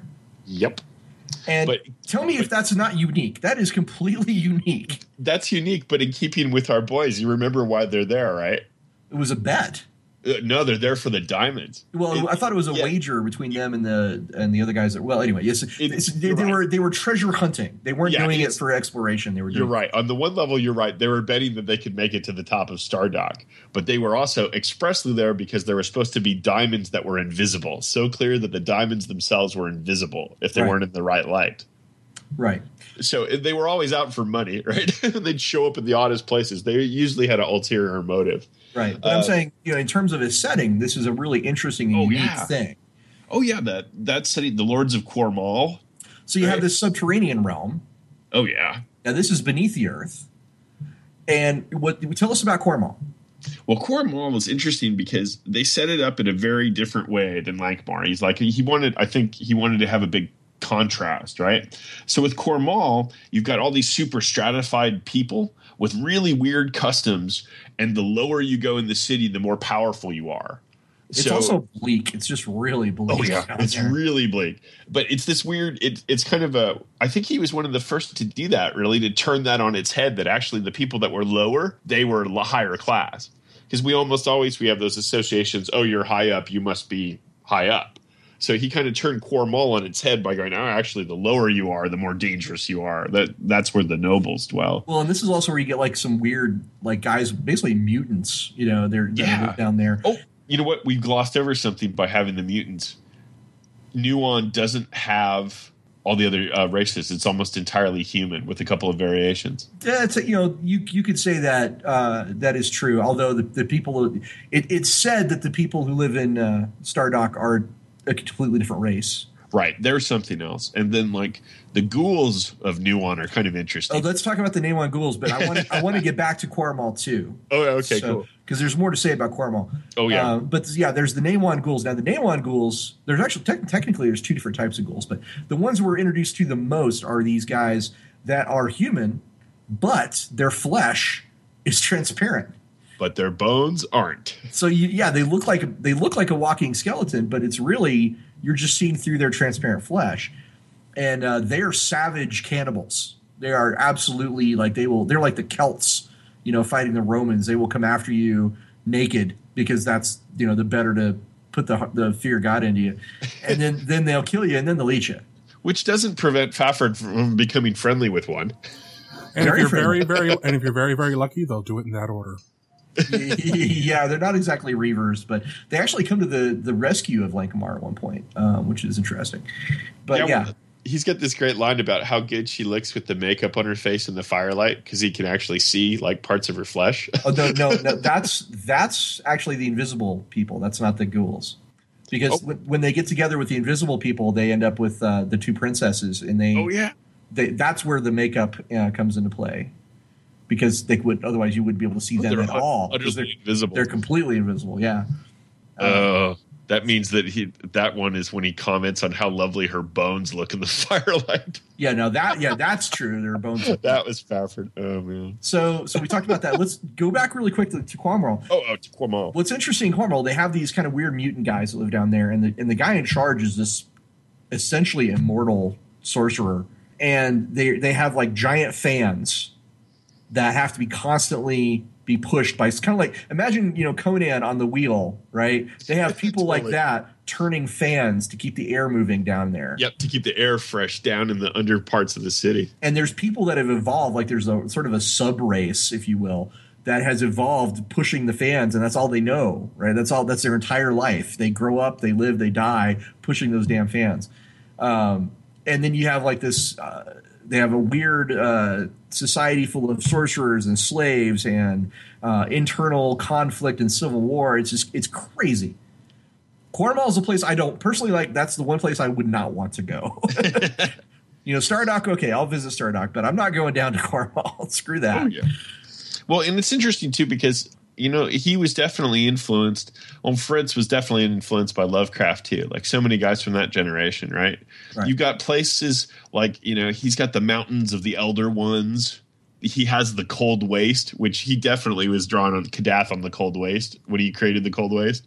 there's no doubt in my mind that that's where he took that name from, because beyond Cold Waste lies the desolation of the old ones, and how Lovecraftian is that? You know? Oh well, there's definite references to Lovecraft. There's monsters in the world that they briefly mention that are from Lovecraft. I can't remember exactly the one right off the top of my head. I think he's got Gugs. He's got the ones that were from the Dreamland's underworld. Well, I can look that up, but let's pick another part of the setting and talk about that. Why don't you tell our listeners about how about we talk about Smorgia? Smorgia. Yeah, I don't know how to pronounce that. Have I been pronouncing it wrong? No, actually, I think you're pronouncing it. You're probably pronouncing it right, but I honestly barely remember Smorgia. Okay, you can remind me, and I'll see if I can remember. So Smorgia was this kingdom that sunk into the sea. Oh, right, and the whole kingdom is still down there. Yeah. Yeah. Yeah, was it the Inner Sea? It's one of their it's either the Sea of the East or the Inner Sea. He had a couple of different ones, but yeah. And the people that used to live there are now these weir sharks. Right. They adapted to their new home. They're basically weir sharks, and they can command. They have like an Aquaman relationship with fish, where they can summon like a giant whale to come take your ship apart and stuff like that. Right, and they have to be generally they say they placate them or avoid their waters at different times. Yeah, just that whole thing about they have to be placated or completely avoided, because if you don't tithe to them, they'll just wipe out your ships. There's that one like there's a weird Atlantis city that rises up every so often just to tempt people to come in, and then it goes back down beneath the water. And then down you go. Yeah, they have some pretty. That's like a really weird, interesting place. How about the treasure house of Ungargi? I'm not pronouncing that very well. The treasure house. You know which one I'm talking about. Oh yes, I thought. The Jewels in the Forest? Yes, from Jewels in the Forest. When you're talking about different classic places, that is really cool. That is one of my favorite expressions of that, and I'm not going to remember the poem. You're probably not either, are you? Oh, I could find it. Yeah, I bet you could. There's this fantastic poem that brings Fafhrd once again on the quest for treasure, but brings out Fafhrd and the Grey Master into the great forest to the north to find this legendary treasure. And even in the poem, it brags about like massive rubies and jewels and whatnot. But it says there's no trap in this tower. There's no guardian, no this, no that. No traps, no locks, no bars, and yet you'll die. And it kind of totally sucks the boys into this. And that's one of my favorite stories. And that's actually one of his earlier ones too in the collection. Yeah, but the thing is, the deal is with this, what he's talking about is that the treasure house. Yeah, big spoiler alert, right? But the treasure house itself is a living thing. Yeah, the gems that the boys are after, that Fafhrd and the Grey Master are after, they are exactly what it says they are. There is a diamond as big as their head. There are rubies as big as their fists. But these gems hold the sorcerer's sentience. It's almost like the precursor for the demi-lich in a sense, right? Yeah, because he put his sentience into the gems that then animates the treasure house itself. Right, so this entire tower is a weapon, and Fritz Leiber has the greatest descriptions of when they find the remains of these guys, and they're trying to figure out what happened. What killed them? There's no weapons or anything around, no footprints. What killed them? Yeah, and like Fafhrd's like inspecting one of the bodies, and he's like, "This has been, he's been flattened. He's been just like his bones have been ground to dust." And he just can't figure out how this is happening and how it could happen so fast. And what it turns out is that the treasure house itself can flail around and smack people, with its tower. It can crush you with its exterior walls. Yeah, effectively one entire animated. Okay, but it's the tower itself is animated. Here's the poem. Oh, got it. Okay, cool. For although my treasure house be empty as air, no deadly creature in rocky lair, no sentinel outside anywhere, no pitfall, poison, trap, or snare. Above and below the whole place bare, of demon or devil not a hair. No serpent lethal fanged yet fair, no skull with a mortal eye a glare, yet I have left a guardian there. Let the wise read this riddle and forbear. Which is awesome. Right, and that, of course, coupled with the legendary treasure that the sorcerer accumulated in his lifetime, because he was famously greedy and famously loved jewels. To me, okay, so this when I was 12, this is my probably first edition D&D, that's what I thought adventures were like. Is you would come across, some kind of riddle like that, and you'd be like, oh, we've got to go here. We got to go check this out, right? Yep. Fools that laugh at death. Yes, and that's what they are. That's exactly what Fafhrd and the Grey Master are. So what are some other areas of Nawan we're leaving out? The Cold Corner. We're leaving out Cold Corner. Oh, yeah. What, Fafhrds? That's where Fafhrds clan is from. Yeah, the 8 cities of Trollstep Mountains. They don't really go to the Trollstep Mountains. I mean, he's got a lot of things that he refers to, like so many authors, right? He's got great throwaway stuff that he'll talk about.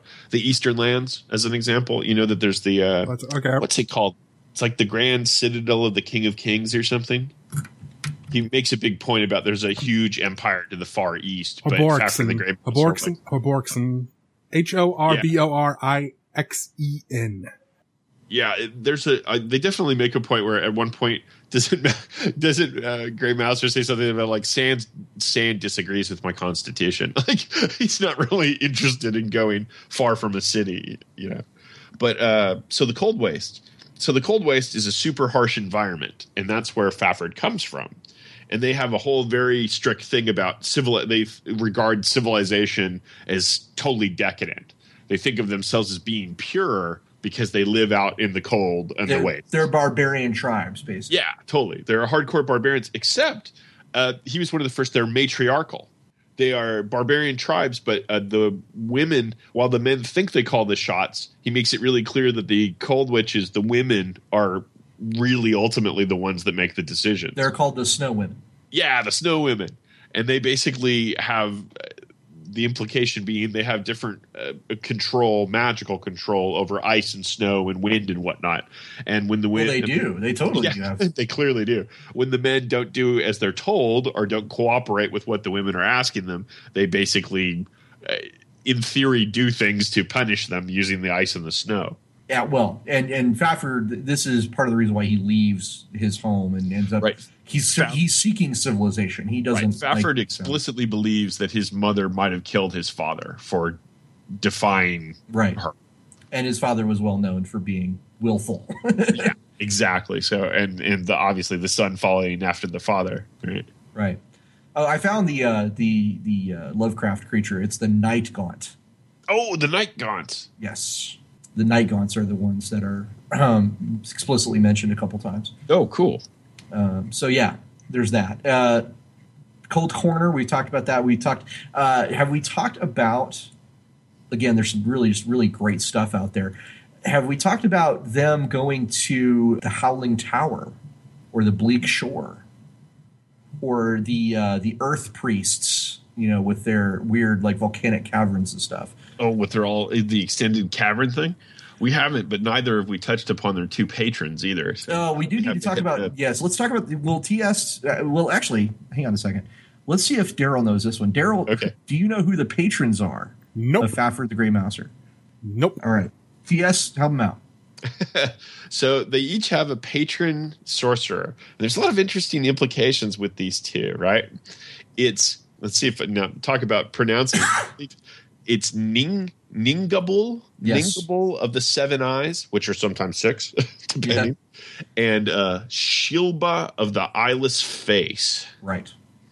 And ironically enough, Ningabul's the super talker, and he's Fafhrd's patron, and Shilba's the super taciturn one, and he is Grey Master's patron. So these are clearly non-human beings. They're not even from our dimension, right? Explicitly not. Explicitly not from our dimension, but they're the most powerful sorcerers, supposedly, in all Nawan. And they have inscrutable motives for the most part. Well, the interesting thing is I agree with you that they're most powerful, but one of the ongoing implications is their powers were directly connected in part to their being patrons of these two great heroes. Correct. They kind of imply that, yes, Ningabul is very powerful, but it was his patronage of Fafhrd that made him truly powerful. Yes, Shilba was very powerful, but taking on Grey Master gave whatever, greater power. And the two of them are total rivals. They don't like each other very much. But because the pair make the two of them powerful, they both tolerate the other. Right. because they know that there's kind of this implication that comes up explicitly stated that Fafhrd and the Grey Mouser sometimes believe that they are the soul of one great hero from the past split into two bodies. It's weird because they end up like going to our Earth for a little while and stuff like that too. It's strange. It's later on. It's very strange. Their adventures are, I don't want to say surreal because they're not, but their adventures sometimes make you go, wow, that is just really out there. And that's part of the reason why Lankhmar as a setting becomes a really interesting place to play, because it kind of almost anything is possible. And that's interesting to me. I like that it has that very cool old school sword and sorcery. You're not really sure what's around the next corner kind of feel. And I guess that's going to lead me to this question. Now that you've heard all about Nawan and Lankhmar and Nawan, Daryl, what kind of adventures or campaigns do you see as something that you would run in a setting like this? I've got ideas floating through my head like crazy right now. Even if it's not stuff I may not set it in Lankhmar, but just it's churning ideas in my head over stuff I can do in any sort of like urban fantasy setting. Basically, like you were saying, I always really like the idea of rumors and stuff like you overhear things. That poem you were talking about. Oh, hey, that sounds like treasure. Let's go do it. And I've never had a group of players who ever chase those down. So even doing that, I might be able to have a little bit more carrot in the adventures rather than the stick of prodding them. Okay, the adventure's this way. Go save the princess. Well, there's something to be said. I think there's something to be said for. This is probably the wrong term to use, but there's something to be said for just random adventure, where you're out doing something and all of a sudden something else happens and now you're in an adventure. Well, I'll give you something that I think about a lot these days in adventure design. And it's interesting because I've written a lot of adventures for publication, but one of the things that I think that's most efficient for people running the campaign, and I'll tell you too, if I ever figure out a way to do this, I will write it one day. I think Fallout 3 is one of the great first precursors to what a sandbox can be. And what in the video game Fallout 3 did was it said, okay, I'm going to use this huge sandbox, and there's all these interesting things that can happen in different parts of the sandbox. And then there's going to be a couple of big storylines, but I'm not going to force anything on you as a player. I'm going to let you wander out and run into these things.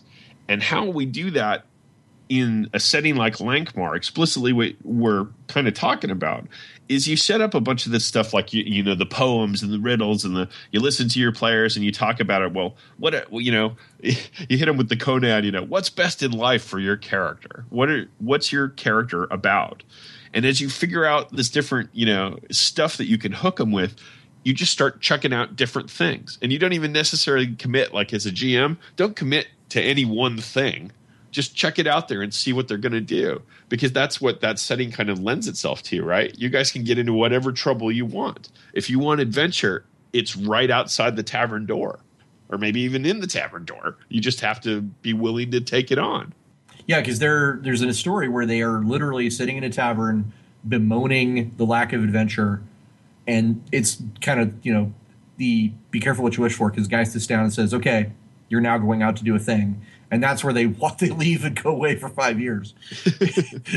So it is definitely a place where you can have those random kinds of adventures where it doesn't have to have, overarching story arcs. It doesn't have to have. Just because the story is happening, it doesn't mean that it's the beginning, middle, and end of the story. It's just the part that you happen to walk in on.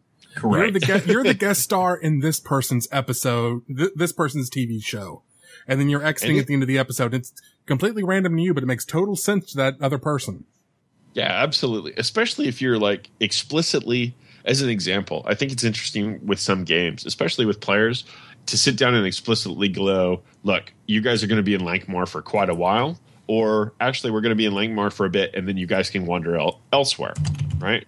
Because the character you make, you're probably going to reconsider some of the characters you might make. If you make an exclusively urban mound character, you're not going to want to go traipsing off into the wilderness, right? If you say like, well, we're going to play in Lankhmar and you guys pretty much aren't leaving the city for a while, it's going to influence what people want to do. But the neat thing with Lankhmar is you can go, like, you two have both been at this as many years as I have, you know how players respond to restrictive groups and rules. It's like nails on a chalkboard for, for role players. And the Thieves Guild is all about rules. Like, you can even set them up like, okay, you've got guys have joined the Thieves Guild, and you're like, awesome, what do we get to do? You're going to go pickpocket urchins for the next 3 years until we think you're worthy to do something. Screw that. I mean, yeah, exactly. Do you know any players, any at all, that are like, oh, screw you? Like, you don't even have to go out of your way to do it. Most folks will turn against the Thieves Guild like that. Here's the thing I've been thinking about is there's actually one of the novels for Lankhmar was called Two Sought Adventure. Okay. Oh, yeah. And if you think about that, if you just think about those words, right? Lankhmar as a setting is the kind of place for adventure. And I don't mean adventure. We've kind of, in the gaming industry, when we say adventure, it's lost some of that old meaning that it had. But when I say adventure with regards to Lankhmar, it is that unusual, hazardous, exciting experience. It is absolutely the exploration of the unknown. It is absolutely undertaking an enterprise. You're going, let's go do a thing, and it's going to be risky, and it's going to be exciting, and we may not survive. There's going to be peril. There's going to be danger. There's going to be threats. And that's what I think is kind of at the heart of Lankhmar. That's the kind of adventure that you're going to find there. I get a similar sense from like the old gray box Forgotten Realms, but of course in a different tone, and it's a different genre. So with that particular tone, and with the idea of adventure being that higher, really pulse pounding kind of thing, I think that's where Lankhmar really shines. Yeah, for sure. It's strange too that Lankhmar has a piece of something that's always been really hard, I think, to capture in RPGs, unless you really have players that are down for it. And it's that concept. Lovecraft played with it a bit in his Dreamland cycle, but it's that desire to see something that no one else has seen. Right? Mm-hmm. That drive to adventure is to go and do the thing that nobody has dared to do. And that's interesting to get that catch out of your players. They have to kind of be willing to do that, right? You kind of have to embrace that spirit of, let's go see this thing that no one else has seen. Because otherwise, you have to be willing to go along with that. I guess what I'm saying, you have to embrace that part of that genre of what Lankhmar is, that you guys are going to go and do and see these amazing things. Adventure is going to find you, or you're going to find it when you least expect it. And Lankhmar certainly embraces that. And if you got a player that's like, well, I just want to do my little thing and I don't want to do that stuff, I'm not certain they're going to be as happy with it as a group that's gung-ho, let's go find the, cursed treasure of Mortai. We can lift the curse. We're immortal. We're going to live forever because we're young adventurers, right? We're going to live forever. Let's go do it. Yeah, if you have the right, it's kind of like, people that love 70s exploitation movies that want to play Spirit of 77. Yeah, totally. Right? If you have those people that like the idea of sword and sorcery as sword and sorcery, then Lankhmar is perfect for that.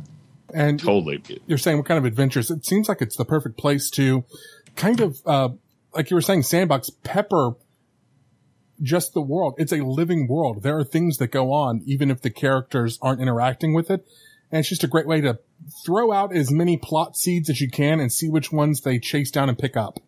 Yep. Yeah, absolutely.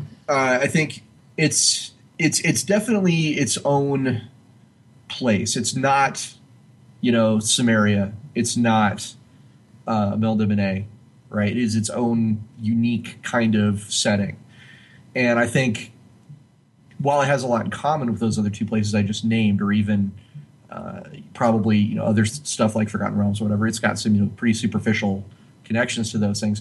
It's still its own thing, and I think that if you like the Fritz Lieber stories, if you like the idea of sword and sorcery, I guess I'm kind of wandering into my final thoughts right here, right now.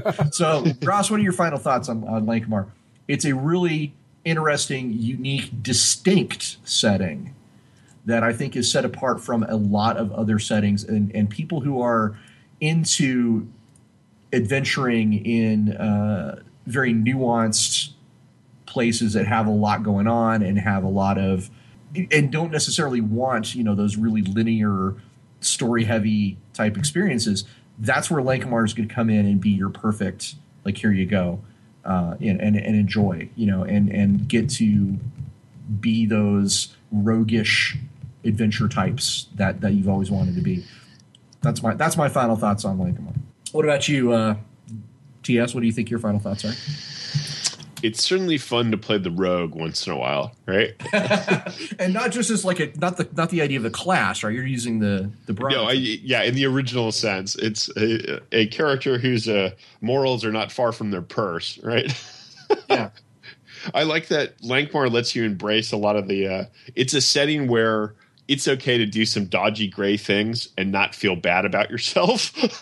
Because the world lends itself to that, and the people you're doing it to are horrible, horrible people. So you don't really feel that bad about ripping them off because they're horrible people. There's a lot of villains. That's a good part. Like Cormal, the Lord of Cormal is also named Cormal, and he is a just reprehensible dude. Oh yeah, there is definitely a plethora of people, even in the base setting, before a GM gets going and adding, that are just not pleasant. They're awful. So yeah they're really Fritz is always really good at digging it in. Like you go, oh, this guy's kind of bad, and then like more details are revealed, and you're like, this guy's really bad.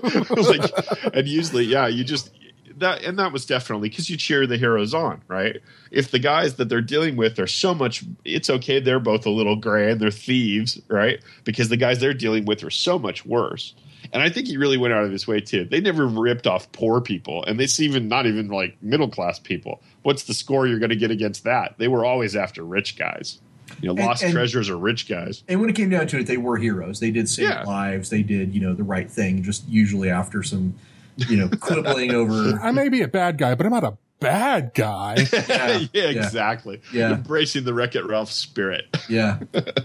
All right, Daryl, do you have any final thoughts on Lankhmar? Yeah, Lankhmar had always flown under my radar as a campaign setting because I didn't really know its history. Because every time I read it, I'd like skim over the description. I was like, okay, so it's Waterdeep then? But now that I'm saying, Waterdeep is Lankhmar, not the other way around. One of my favorite settings in Forgotten Realms is Waterdeep, is that sort of urban intrigue kind of campaign where it's chaotic, and even though there's order, and that kind of mix and match thing has always appealed to me. So I'm actually thinking of going back to that. I've talked about it on the show before. It was called the Rogues campaign that my old DM ran, where we were set in Waterdeep as trying to set up a Thieves Guild. It sounds like something would be really cool to actually set in Lankhmar instead. It seems like it would fit in well. Learn from Lankhmar, even if you didn't set it there. Yeah, and I guess it's worth explicitly stating something that we've kind of touched it many times, but without explicitly stating it, Ross, and it's this. Lankhmar really went, look, man, you don't have to be the rogue class to be a rogue. Yeah. You don't have to be a thief to be a thief. Yeah. Right? They were both really more fighters who stole things. Yes. Yes. They acquired wealth by hook or crook. Exactly. And that's really, I've told my kids that if you can play any class in D&D and be an assassin takes money to kill people. Right. You can be a wizard assassin. You can be whatever you want. If you want to. Does a wizard assassin mean I'm a wizard who's also an assassin? Or does it mean I'm an assassin who targets wizards? Well, in this case, I specifically meant you could be the wizard class who acts as an assassin because you accept money to waste people with your magic. Okay. That makes you a wizard who happens to be an assassin. Okay. You don't explicitly have to take levels in the assassin class or anything to say, hey, I'm an assassin. And that's what, to me, Lankhmar was really like. Of the two of them, Fafford was a fighter who stole things. You could have argued that Grey Mouser definitely had some thief-like, rogue-like skills, but the two of them were far more fighters than they were ever fighters that stole stuff. Well, something that just occurred to me now as we're talking about it. I mentioned this a little bit earlier, talking about the definition of adventure, and I think if you look at the exploits of Fafhrd and the Grey Mouser, and you look at Lankhmar, and you look at the novels, this was a huge influence on early D&D in terms of what adventuring was supposed to be like, what it meant to be an adventurer. Oh yeah, comes from these two guys. Yeah, for sure. Not in any small part, but it comes from a large part of what these two guys did. So when I say like that's kind of what I thought D&D was supposed to be like, I wasn't far off the mark. That is pretty much what D&D was supposed to be like. One of the first authors mentioned in the influences of D&D way before Tolkien was, and Gary Gygax's original notes and foreword to D&D. Right. So I was actually like completely on target when I said that kind of thing. Oh yeah, for sure. It's definitely a lot of that stuff came from there. And what's more, their two patrons, Ningable and Shilba, I think, other than Gandalf, I think they're two of the most famous of like accessible warlocks that weren't necessarily bad guys. Think about how many of the guys that you ever met in Conan, if they could use magic, they were evil. Yeah, that's true. At the bear, he had that one friend that was kind of used their magic for neutral stuff or to stop bad guys. But generally speaking, if you dealt in the black arts, you were bad news. And while steel isn't strong, boy, flesh is strong. Yeah, exactly. So, and the two of them, Ningable and Shilba, while they're both creepy, they're never depicted as evil. They actively went out of their way to help the two. They went out of their way to stop bad things from happening. So they were never depicted as evil. Just weird. And from the descriptions in deities and demigods, a little bit petty at times. Very petty. Oh, yeah. Absolutely, totally petty. There's no question about that. Petty and serious rivalries with each other. Yeah, I believe it was described as, if the Grey Mouser must go to Exotic Bird and pick a feather, then Falfer must go and kill a rock and bring the entire body back. And when you say rock, you mean the ROC, giant bird. Yeah, ROC, the big one. Yeah. All right. Well, I think that's pretty, unless we got anything else left to say, I think that's going to wrap us up on Lankhmar as a setting. I got to go track down the novels now. I don't know if there's a present edition out. I should hope there is. Yeah, I was browsing on Amazon. They've got it for Kindle. So. Oh, great. So I can start reading as soon as we're done here. Oh, yeah. I would recommend it. Of all the ones that I know, a lot of folks actually have started reading their the inspirations for D&D again. They had the list of the books, and a lot of folks have been talking about going back, trying to read those original inspirations. Oh, of all of them, you cannot not read Ilmet and Lankhmar one day. It is amazing. So it's one of the greatest novellas ever. Let me throw out one last thing. So I was just thinking about this a little bit more, but Lankhmar is it's a decadent setting where being a rogue, like we talked about, like these guys with their rogues, that's basically a requirement of survival. Mm-hmm. It's a fact of life. It's not that these guys choose to be thieves and scoundrels. That's why I kind of threw away the Han Solo. I'm like, it's not really Han Solo, because Han Solo chooses to do that in a world where you don't have to. It's the gentleman bastards. Yeah, it has a lot in common with the gentleman bastards. It's true, but that's a very good point, and I'll ask Scott about that at Gen Con. Oh, Scott's going to Gen Con. That's awesome. Yeah, he'll be at Gen Con this year. Can you do us a favor and ask him if you'd like to be a guest on our show? Oh, sure thing. So explicitly for everybody, that's Scott Lynch. Yes. So he's going to be at Gen Con. Actually, all kinds of our now becoming famous writer brethren are at Gen Con this year. Chuck Wendig's going to be at Gen Con too.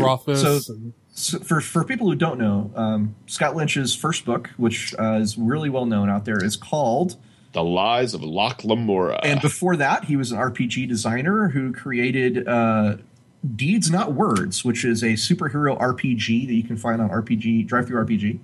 Yep. And has I have actually a book that has an inscription from him to Alan Varney. You can pass that on if you like. Oh, cool. Back when Alan was doing a lot of work on the hero system. So Scott is a guy who has a lot of superhero stuff in his background, which is awesome. And Daryl and I are just huge fans of his work. Yeah. So. Oh, cool. And the two of them, and then Chuck Wendig, who's now becoming really famous because he took on one of the new Star Wars novels. But Chuck's got really cool stuff, and he back in the day wrote a bunch of stuff for Hunter for White Wolf. Cool. So or various other things. So. He's not going to drop a moon on Chewbacca, is he? I don't think that's the plan. But he made a lot of jokes about an Ewok Jedi. We'll see if that horror comes to pass. Oh my God! Listen, I worked on Edge of the Empire. Okay. And I tell the story a lot, but part of the thing about working on Edge of the Empire was sorting through Wikipedia. And it's like panning for gold. There's an awful lot of stupid in the Star Wars universe. Prior to Disney throwing all of that expanding universe stuff away, I still remember that there was a lot of stupid. Lucas had to make an edict to say no more Wookiee Jedi. Well, would you believe, for example, we're wandering off topic. Whatever, it's the end of the show. Would you believe there is a Hutt Jedi who died in a lightsaber duel with Leia Organa? I'm not making this up. There is Skippy the Jedi droid is a thing. There are 5 different races of anthropomorphic rabbits. I mean, I could go on and on. Wow. It's Star Wars had so much stupid in it. This is one of the reasons why I was really happy that even being a guy who contributed to the expanded universe, it was time to clean. House.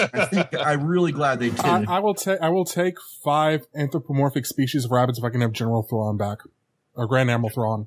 Grand Admiral Thrawn is amazing and should never go away. That's absolutely true. All right, so let's wrap this up. We're going to ask TS to tell us where we can find out more about him and what his latest thing is that we should be keeping an eye out for. Okay. So you can most easily find me these days at cubicle7.co.uk because Cubicle 7 is an English company. And if you haven't heard of the One Ring, you really should check out the One Ring. One game to rule them all. Indeed.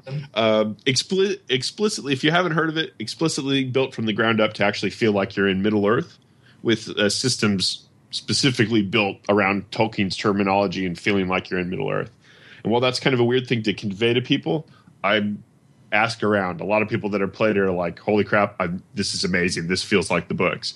So, which means, like many of the Tales of Middle-earth, it's sometimes a sad game to play and grim and shadowy at times, but also there are fair things within it. So I have Runes of the North is out, and I am one of the primary authors of Horse Lords of Rohan that comes out later this year and has been desperately awaited because that lets you play the Rohirrim, the Eorlingus, the swift sons of Eorl. So a lot of people have been very much waiting for that source book for quite a while. Cool. Strangely enough, I used to work with a guy named Sean Murphy, and he was one of the guys that worked on MERP back in the day for... Oh, sweet. Yeah, he did a lot of the cartography for Middle-earth. When they were defining it through the role playing game. Surprisingly, it always shocks me to find out like how much we know about pop culture comes from role playing games, and like almost everything we know about Star Trek Klingons specifically, almost everything we know about Star Wars in general comes from the role playing game, and Middle Earth role play, believe it or not, actually defined quite a bit of the Middle Earth world. So yeah, my understanding is they did a lot of interesting stuff. They went out into a lot of areas that hadn't been touched upon. They did Far Harad and a lot of these other things. Ours is kind of interesting. We are held by our agreement with the Tolkien Estate and Sophisticated Games. We can only refer to things in the appendices, in the Lord of the Rings, and in the Hobbit. But bless the good professor, he referenced a lot of stuff. There's a lot of room there to play around in. Yeah, so we play in that wiggle room frequently, and the appendices have lots of mentions that are most useful. Well, on behalf of Daryl and myself, I want to extend our gratitude to T.S. Lukert for joining us on the show tonight and talk about Lankhmar. Thanks very much for joining us. And yeah, it was fun. Yeah, we'd love to bring you back on sometime, talk about some of your other things that you've been involved in the past and in the future. But until then... until next time, we're going to do our traditional endings here. So until next time, may all your hits be crits. And that about wraps things up for the Gamers Tavern. Tune in next time for our long-awaited episode on BattleTech. Be sure to like us on Facebook at facebook.com/Gamers Tavern and follow us on Twitter at Gamers Tavern PC as in podcast to keep up to date on everything we're doing, including our live streams. If you want to watch our live streams, you can also follow us on Twitch at twitch.tv/Gamers Tavern Show. And every Monday from 8 p.m. to 10 p.m. Central Time, we play Borderlands 2 with in-character commentary from myself, Rod Swasson, and Michael Surbrook. We also host saving throws tutorial on Dungeons & Dragons called Proficiency Check immediately following the Twitch stream. You can also follow the new Shadowrun Actual Play Game Table Season 2 Plot Resistance on Friday starting at 7:30 p.m. Central Time. And you can find the archives of all of our live streams at youtube.com/meetinatavern. Until next time, the tavern is closed.